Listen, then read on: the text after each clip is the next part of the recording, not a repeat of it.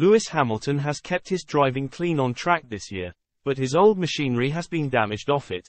A customized Pagani Zonda 760 that was once owned by F1 champion Lewis Hamilton has been subjected to a serious crash in Wales, dealing major damage to the vehicle but fortunately leaving the driver unharmed. According to Ethan Gale, who photographed the car in the wake of the incident, the driver of the Zonda, who has not currently been named, was driving the car through the Penmaenbach tunnel in the North Welsh region of Conwy when he lost control of the car and crashed into the wall, causing serious external damage.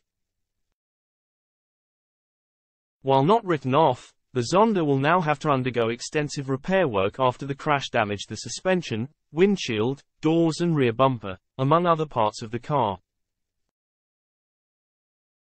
Produced in 2014 to the specifications desired by Hamilton and emblazoned in a striking purple livery, the supercar has been on some journey since it was purchased by the British driver for £1.6 million back in 2014. This isn't even the first time the vehicle has been in the headlines following a costly crash, with Hamilton attracting plenty of criticism after crashing the Pagani Zonda into 3 stationary cars in the early hours of the morning in Monaco back in 2015. Now a 7-time world champion, Hamilton had just sealed his 3rd world title off the back of the 2015 United States Grand Prix in Texas. Returning home to the Principality for an extensive stint of partying, Hamilton found himself in the wars.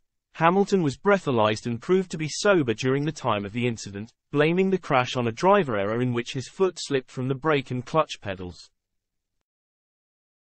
He went on to explain later that year that a lack of sleep and a fever had also contributed to his lapse in concentration. Speaking to the Sunday Times Drive, Hamilton had previously criticized the handling of the car, making his complaints about the Zonda's drivability known. "The Zonda is terrible to drive," he explained. "It's the best sounding car I own, but handling-wise it's the worst. I got it in manual because I didn't like the Tiptronic version." Despite purchasing the car for under £2 million, the 38-year-old sold it for a figure in the region of £8.5 million last year as he looks to cut down his emissions in line with his personal philosophy of environmentalism.